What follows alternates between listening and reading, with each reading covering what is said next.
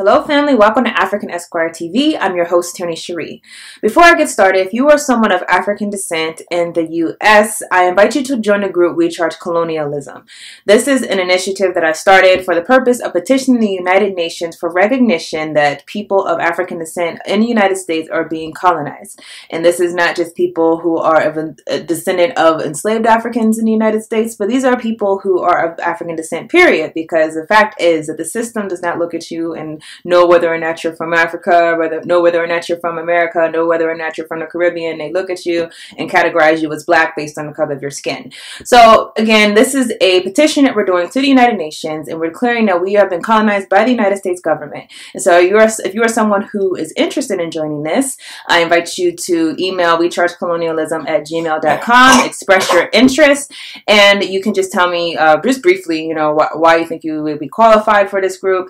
And in response, I will actually send a membership survey to you if you are appropriate for this group.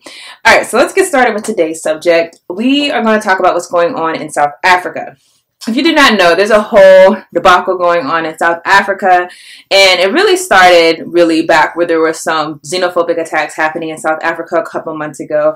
And if you don't remember, a lot of people were upset, particularly people of Nigerian descent, because it felt like they were being targeted in South Africa because of the country, people in the country targeting businesses, targeting people for violence in South Africa who were of Nigerian descent, although it was also Africans of other descent. So there's kind of my understanding is that there's kind of this angst in South Africa where people who are not from there have been targeted, but not people of European descent, not people of Indian descent, because there's a large Indian population there, but people of African descent are targeted there. And this has culminated into all these events that have been happening today. So let's go to an article I'm going to read. This is a website called timeslive.co.za, and I'm going to read from this article. Demand apologies from your real enemies. That's what Burna Boy stands firm on. Burna Boy stands firm on xenophobic comments. If you don't know who Burna Boy is, he's a Nigerian artist. If you're into Afrobeat music by now, you should probably have heard of Burna Boy, because he's basically the hottest artist this year. And he takes a firm stance against people who told him to apologize for comments that he made earlier this year in regard to South Africans who are targeting people in their borders with xenophobia. Alright, so to read the article, Nigerian Muso, Burna Boy has responded to calls for him to apologize for the comments he made about xenophobia being real in South Africa. In a series of tweets in September, Burna Boy urged black foreigners living in South Africa to defend and protect themselves against xenophobic attacks. In a now deleted tweet, he told rapper AKA to beef up his security before giving him the middle finger. He promised to never step foot in South Africa again until the government wakes the F up and really performs a miracle. However, a month later, he was announced as part of the Africans Unite lineup to unify all Africans and speak out against femicide. It is being held this weekend at the San Arena in Pretoria. While hundreds have called for the show to be canceled and the artist boycotted until he apologizes for his remarks, EFF leader Julius Malema defended the star. After days of silence on the matter, Burna Boy took to Twitter at the weekend to thank Julius for his support and make it clear that he was coming despite the backlash. This is what the tweets say. They say, "Thank you, Julius Malema. Africa must unite, and I am willing to die for that cause, just like you, brother. I look forward to meeting you." And he says in response to a tweet that says, "Listen here, Burna Boy, Julius is misleading. He will not do Foucault about any treatment you're going to get while you're here. Please do not come here to embarrass yourself. Do not come, I beg you, nah." And Burna Boy retweeted this and said, "LOL, I'm coming, and you and anyone against it are going to have to kill me to stop me." He's bold for that. He said, "Xenophobia was real in South Africa, and that being South African did not make you more important than any other Africans." Another tweet reads, "Let's not act like xenophobia is not real in South Africa. Let's not act like Nigerians, Tanzanians, Zimbabweans, and many other Africans have not been victim in the last 3 years. Please, let us all do our part to unite Africa." He also tweets, "Being South African does not make you more important than any other African." He rubbished claims that he had misled people about his xenophobic attacks and refused to apologize. Saying I mislead people and I make up xenophobic attacks and I should apologize? Really? In 2015, even I was a victim of the misguided hate, so I know. Go and demand apologies from your real enemies. I am not your enemy. I will not be called foreigner. I am African. He goes on to say, oh wait, in response, his comments sparked a fresh outcry on social media. Burna Boy's former bestie, aka last week, who was a South African musician is my understanding, last week he called on the Muso to apologize, but said it was time to drop the matter and move on. AKA blamed the Department of Arts and Culture and Sports for funding the concert and suggested the government had failed its people. So I'm going to skip all of this and let's talk about what's going on. So as the tweets say, a lot of people are upset because Burna Boy is coming to South Africa after he made these comments, and he said before, "I'm not coming to South Africa again until y'all fix this mess." Now, a lot of people, and I've been looking on the internet, and that's why I felt motivated to do this video, because a lot of the comments being made are a lot of people who, one, have been, so a lot of them are telling him that he's been lying, saying that he's been making up these attacks, which is kind of odd to me because there's like so much evidence if you look at the news articles that there have been attacks in South Africa against other Africans. So when you have those types of people saying, "Oh, these attacks are fake, they're fake news," it reminds me of something like a Trump supporter.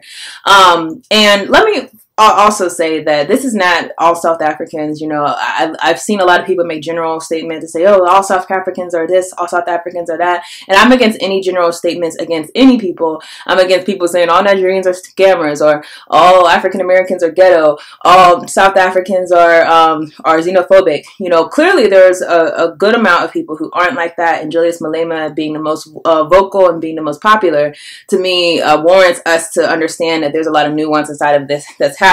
However, you're always going to have reactionary people, just like in America. We have African people who are against against identifying themselves as African. In the same way, in South Africa, we have South African people who are against welcoming other Africans into their country. So, you know, but to get to the point, Burna Boy, he made these statements, and obviously he's being attacked for it. And the thing that, you know, surprised me most about the tweets is just how much smoke some South Africans have for other African people. But where is the same smoke for the Europeans that colonized you? Where's the same smoke for the people who actually relegated you to these slums, who took your land, who have you confined inside these areas and don't even have access to not only your own land, but the gold and riches that your land produces? Where is the smoke for them? Because the fact is that your condition has nothing to do with whether or not there's Nigerians in your country. It has everything to do with the fact that the colonizers of your country have not retreated, have not changed their policies. Even after apartheid remains very much intact because systematically the people of South Africa do not have access to their own resources. This is a very rich continent and it's a very rich country. So South Africa is very rich with gold, diamonds, all types of things, and yet these people, the black people in South Africa, somehow are so poor. So where's your smoke for that? Like, you should want accountability. How is it that we have, this is where our ancestors are from, this is our country, how is it that we don't have access to the gold, to the diamonds, to the riches, for the things that our country produces? That's what you should have smoke for. I don't ever want to hear you talking about, oh Nigerians, because guess what? You had the same colonizer. All of us have been colonized by European powers. Those are your real enemies, as Burna Boy said, which I love that he said. Don't get mad at me. Go get mad at your enemies. I'm not your enemy. I'm African. I belong to this continent. These borders that you have been drawn in South Africa, I did not draw those borders. You did not draw those borders.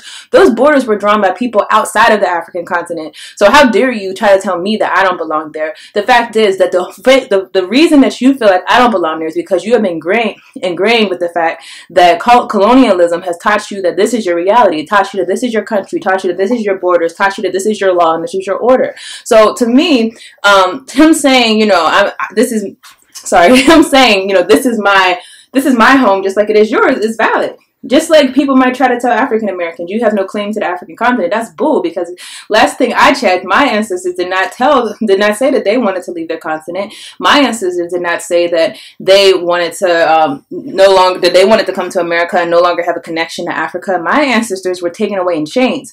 They lost their choice. So if I choose to identify myself with the African continent, I have every right. No one can take that right from us. So, you know, this is all, and I also want to go to Julius Malema, because he was getting a lot of heat, and the thing about it is, I seen comments under his Twitter, because I do follow him on Twitter, and some people were saying, like, oh, we're not going to vote for the EFF because of your stance, you know, because Malema basically supported Burna Boy and said, you know, come home. This is, you know, African unity, come home. And because of his stance, a lot of people were saying, oh, we're not going to vote for EFF now. You know, I would have voted for you, but now I'm not. This is just horrible. This is going to be your undoing. Let me tell you something. EFF is a political party. They are a political party, meaning they make political decisions. If you're not going to vote for a political party, not because of their politics, but you're not going to vote for them because you don't like a position that they took in regard to an artist, then keep in mind, whether or not Burna Boy comes to your country is not going to change your day-to-day life. Whether or not Burna Boy comes to your country is not going to change your reality. It's not going to give you money. It's not going to give you jobs. It's not going to give you access to your land. It's not going to give you any of those things. However, if land expropriation without compensation does go through, that will change your day-to-day life. So if you prioritize the fact that he supports Burna Boy over the fact that you don't have access to your land, access to your resources, if that's more important to you, then I promise you, your political education level is very low. You're more emotional than you are politically astute, because if you're politically astute, you don't care whether or not he comes to your country, even if you don't like what he says. I don't care whether you come to my country. I'm more invested in the fact that I need access to my land. I need access to my capital. That's the thing that's going to motivate me, not whether or not this artist comes. So that in itself just didn't make sense to me. How could you not vote for? I can never see myself not voting for someone because I disagree with something that they said in regard to a pop culture or artist. That's not going to change my day-to-day life. That's not going to change, you know, what happens to me, but it's only going to affect my pride, honestly, and my prejudices. That's the only thing that's going to affect. It's going to offend your prejudices. So in addition, also wanted to just be clear, I don't think Burna Boy came to South Africa because he's hurting for money. Because as I said, he's the #1 artist in the Afrobeat this year, I would say. Obviously, it's an Africans Unite festival, so he's coming as a way to try to heal the divide that has come between Africans in South Africa, other Africans and South Africans, or Africans in South Africa. So to act like, oh, don't come here, we don't need you, oh no, we're not going to do this, like he needs to come there for financial benefit, you're being reactionary, because you should know he's coming as a way to try to bring together our continent. So if you are more concerned with your pride, with your ego, and not concerned with African unity, then to me, you're an enemy to all African people, period. I don't care where you are. I don't care if you're in Africa. I don't care if you're in America. I don't care if you're in the Caribbean. I don't care if you're in England. I don't care where you are. If you are more concerned with your pride than you are with the reality of African unity, you're an enemy to your people. So that's all I want to say on this. I would love to see your guys' comments. And again, if you are of African descent in the United States, we are petitioning the United Nations. I invite you to join our group, We Trash Colonialism. What are your guys' thoughts and opinions on what's going on with the Burna Boy thing? I'd love to hear from you guys. I will see you all in another video.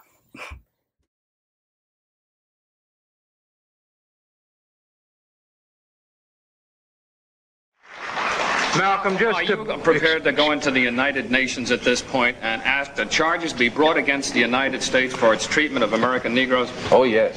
Oh, yes, please. I think you're right in my chair. The audience will have to be quiet. Yes, as I pointed out when I was during my traveling, that nations look, African nations and Asian nations and Latin American nations look very hypocritical when they stand up in the United Nations condemning the racist practices of South Africa and that which is practiced by Portugal and Angola, and saying nothing in the UN about the racist practices that are manifest every day against Negroes in this society.